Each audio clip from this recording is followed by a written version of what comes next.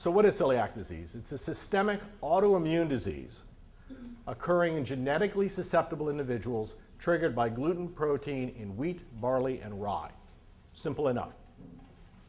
Not so simple.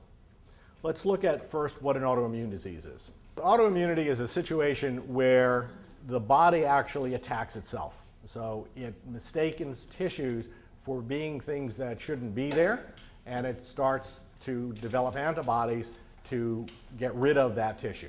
Okay? In the case of celiac disease, it has to do with the villi of the intestinal tract. In the case of thyroid disease, it has to do with the thyroid. In the case of the liver, it has to do with the liver. So there's a wide range of autoimmune type diseases that occur. So the rule used to be, and the way we used to think about things, is you've got genetic susceptibility. All right? That is, you have a tendency toward expressing these genes. There's some environmental trigger that occurs. There's an activation of the immune system that occurs as a result of the interaction of these two things. And then ultimately there's the occurrence of overt disease. Now, you can run out and buy these new kits that will allow you to do genetic determination on yourself. And I want to hopefully convince you that that may not be the best thing to be doing for a variety of reasons before the end of this lecture.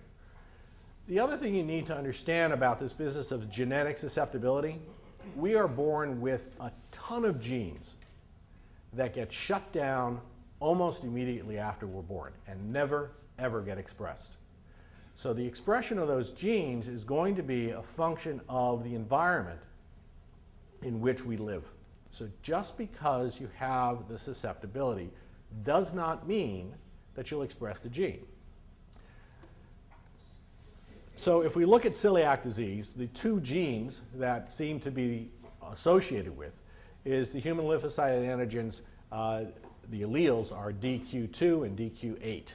All right, now, look at these statistics because they're very important.